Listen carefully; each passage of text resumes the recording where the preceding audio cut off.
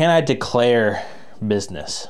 Hey, I just wanted you to know that you can't just say the word and expect anything to happen. I didn't say it, I declared it. Still. Hey guys, welcome to Wedding Tips by Joe. My name is Joe, I'm the creative director of Orange Flow, and today we're gonna be talking about why your vendors need to be actual businesses. Just because someone's in the wedding industry doesn't mean that they have a registered business. It doesn't mean that they have the required licenses to perform their specific service. And these are questions I would ask any vendor. Now, there could be specific reasons why someone doesn't have a business set up, but not having a business means, number one, they're not protected financially if something goes wrong, but it also means that if they scam you, if something happens and you need to get a refund or you need to take legal action against them for any reason, if they don't have a business, they can disappear a lot more easily. If it's a registered business, however, you can look up that business and get public information about them if something crazy goes on. This isn't happening to everybody all the time, but there's an increasing number of vendors out there scamming people, and making sure that people have a registered